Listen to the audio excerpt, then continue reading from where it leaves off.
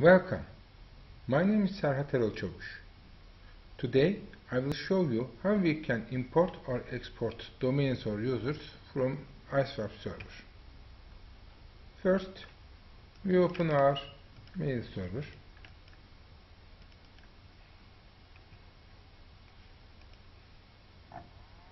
We see the domains in here. We choose the domain which we want to export from Icewarp mail server. Right click and choose Import Export tab. In here we can import accounts from file, export accounts to a file, or only export phone numbers to a CSV. Now we export to our domain to a file. We choose it. It will save as CSV file. We give a name and save it. Account export is finished. Now when we come to desktop, we can see the test file.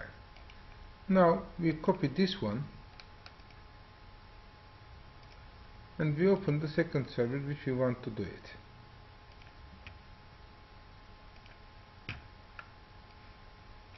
We copy our desktop first and we open our mail server. As you see, there is no test server domain in here. We make right click, choose Import Export, choose Import Accounts from a file. We choose test file in here and open it. And done.